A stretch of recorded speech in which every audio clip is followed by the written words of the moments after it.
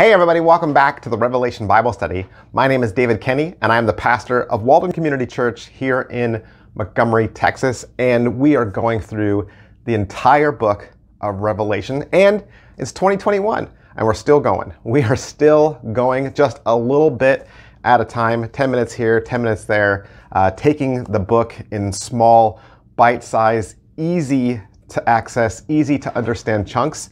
We are now in Revelation chapter 13.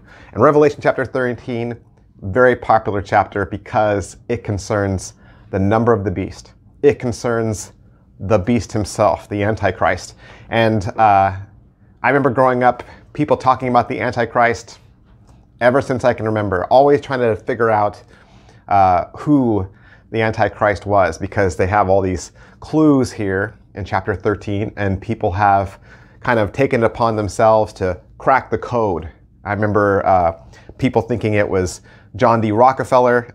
People were sending around emails back in the day that it was Bill Gates, that it was Microsoft. I remember when I first moved to Texas, everybody told me that it was Barack Obama. But I think as we read through Revelation chapter 13, we'll get some clues, we'll get some insight as to what to look for, right?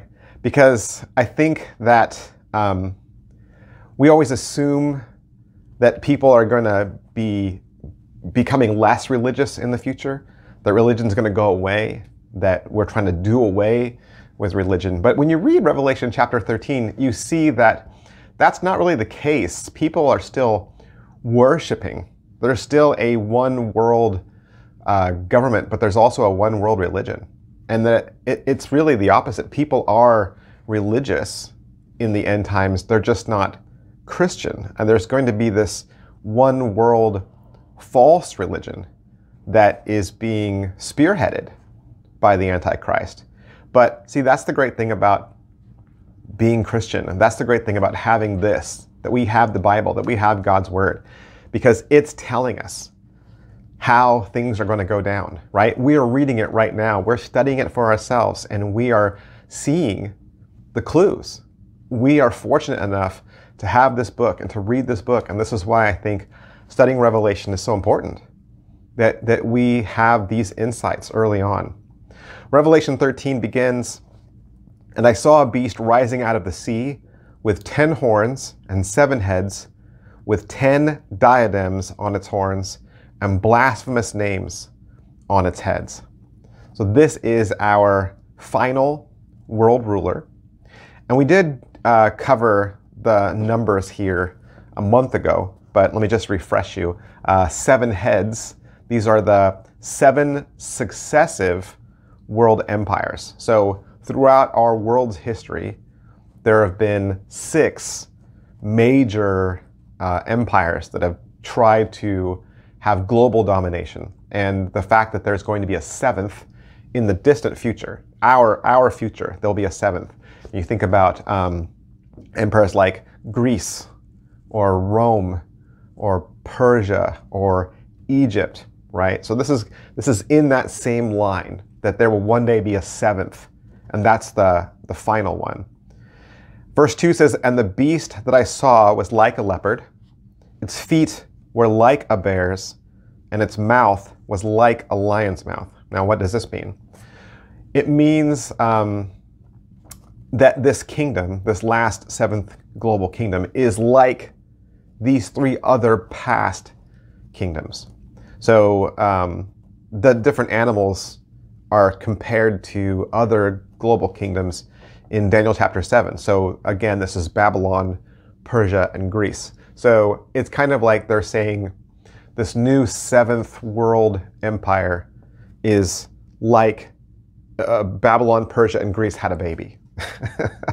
That's the way we would say it today. Let me read that whole chapter 2, verse 2 again. It says, "And the beast that I saw was like a leopard. Its feet were like a bear's, and its mouth was like a lion's mouth. And to it the dragon gave his power and his throne and great authority." So who gives the beast, who gives the dragon its power? Satan, right? Satan gives them his power. Verse 3 says, "One of its heads seemed to have a mortal wound. But its mortal wound was healed, and the whole earth marveled as they followed the beast. And they worshipped the dragon, for he had given his authority to the beast, and they worshipped the beast, saying, "Who is like the beast, and who can fight against it?" Well, this passage says the whole world will marvel, right? The whole world. So the whole world will see this, they'll know about it, and they will marvel at it. So what would that take? What would it take for the whole world to marvel at something? Because I think we're pretty skeptical, right? We see something and, we want to pick it apart and find all the flaws to it. But yet, in this instance, the whole world notices. So it could be, a wonderful story, an act of heroism, an act of bravery, some sort of story where they said it was against all odds. He shouldn't have survived, but he did. He shouldn't have lived, but he did. And that's probably what is happening. It says that the head wound is fatal, that it would kill you. And perhaps that's what happens. Perhaps this individual receives a head wound of some sort that anybody would say, they're dead. And yet they come back to life. When you think about an anti-Christ, what is the thing about Christ that sets him apart from everybody else? He died and came back to life. Why wouldn't then the Antichrist do the same thing? Have some sort of head wound that the world sees, acknowledges, and says, yes, by all accounts, they should be dead, and yet they come back to life. And then instead of being like Christ and giving that glory and attention and worship and praise back to God, the Antichrist tells the world, this is all me, right? I did this on my own accord. This is my power. And so the world worships him. And then not only does the world worship him, but the world worships the devil for where he gets his power from. Verse 5, and the beast was given a mouth, uttering haughty and blasphemous words, and it was allowed to exercise authority for 42 months. It opened its mouth to utter blasphemies against God, blaspheming his name and his dwelling, that is, those who dwell in heaven. All right, there's a lot here. The first is, not only does the Antichrist seem to have this weird power, but he's also a very persuasive speaker, very eloquent speaker. When he speaks, the world listens. And then the Bible says he speaks for 3.5 years with total authority. But notice, it says that he's allowed authority for 3.5 years. Now, why would the Bible say he's allowed authority? Well, because God's still in control, right? God's still in control, even when it seems like the world will be out of control. Even when it seems like there's a one world religion and it's not Christianity. Even when there is a blasphemous, idolatrous leader running everything, that we as Christians can recognize that God is still in control. Even when the world seems to be spiraling out of control. Even when it seems the monkeys are running the show. Even when it seems like there's a wall of division and two sides can't seem to come together, the Bible says that God allows these things to take place. There are reminders that no matter what, God is still in control. He is still in charge. He still has the power. Verse 7 says, also, it was allowed to make war on the saints and to conquer them. What does that mean? Well, that's us, right? The Antichrist is allowed by God to harm Christians. We think that being a Christian means that we're safe from harm, that we're protected. We'll pray for a hedge of protection, right? Or we'll pray for traveling mercies. But the truth is, we are all subject to God's whim. And while this is his world and he is in charge, sometimes that means we can go through pain. We can go through loss. We can be persecuted. And the Bible says that God allows that to happen. Verse 7 continues and says, and authority was given it over every tribe and people and language and nation, and all who dwell on earth will worship it. everyone whose name has not been written before the foundation of the world in the book of the life of the Lamb who was slain. Remember, this is global, right? This is global. So it's not about America. It's not about Russia. It's not about China. This is a worldwide story. This is a worldwide phenomenon. And everyone follows the beast. Everyone except Christians. They're the only ones. And the Bible says Christians will be persecuted for it. Look at verse 9 and 10. It says, if anyone is to be taken captive, who's that? You, right? Christians. This is a call to you. If anyone is to be taken captive, to captivity he goes. If anyone is to be slain with the sword he must be slain. Here is a call for the endurance and faith of the saints. This is one of those passages that says, listen, pay attention, dial in right now. If you are arrested, you're going to be arrested.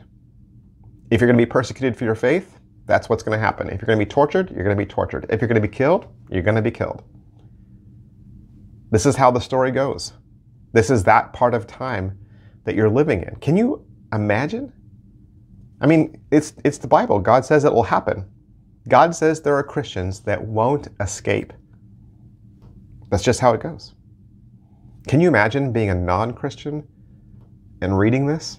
Hey, you want to sign up for our club? Sure, sounds great. Okay, just bear in mind, though, you could be arrested. What? Yeah, and you could be tortured or killed. You could be killed too. Would you be as quick to sign your name on the dotted line? I mean, think about how easy we have it in 2021, right? Going to church is easy. Being a Christian is not that difficult for those of us who live in America. It doesn't cost us much. But there are people right now who are persecuted for their faith. There are people right now that could be arrested, that take the risk of being arrested for assembling freely and going to church, right? And if that were the case, if that were you, if that were where you lived, would you still do it? Would you still go to church if you knew that you could be arrested for it? Or would you go all the way and would you die for your faith? Jesus says in Luke 6, blessed are you when people hate you, and when they exclude you, and revile you, and spurn your name as evil on account of the Son of Man. Rejoice in that day, and leap for joy, for behold, your reward is great in heaven, for so their Father did to the prophets. I think to remember in those days that come, I think what we need to remember is, the world doesn't hate you. It's going to feel like the world is against you, but that really won't be the case. The world hates you because of Jesus. The darkness hates the light because of what it exposes. John 15 says, if you were of the world would love its own. But because you are not of the world, but I chose you out of the world, because of this, the world hates you. See, Jesus makes that distinction. Jesus even says, hey, the world hates the me inside of you. The world hates Jesus. The world hates the message of Jesus. The world hates what Jesus offers, what Jesus brings. And it's not you. It's not you. And I think there's the desire sometimes to take things personally, right? But we don't need to do that. Even now. And I know you're not being perhaps persecuted for your faith even now. But listen, 1 John 3, see how great a love the Father has bestowed on us, that we would be called children of God, and such we are. For this reason, the world does not know us, because it did not know him. Romans 5, but God demonstrates his own love toward us, in that while we were still sinners, Christ died for us. We are probably not being persecuted today, but we can still be hated. We can still be insulted. We can still be made fun of. We can still be put down and shamed. And maybe not for our faith even, but just for being us. Just for being ourselves. The good news is It's not our job to impress the world. It's not our job to gain the world's affection. The Bible says that you have the most important admirer you could ever ask for. God calls you his own.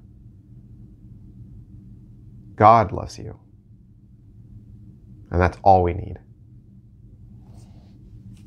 Thanks for watching, guys. I'll see you next time. Bye.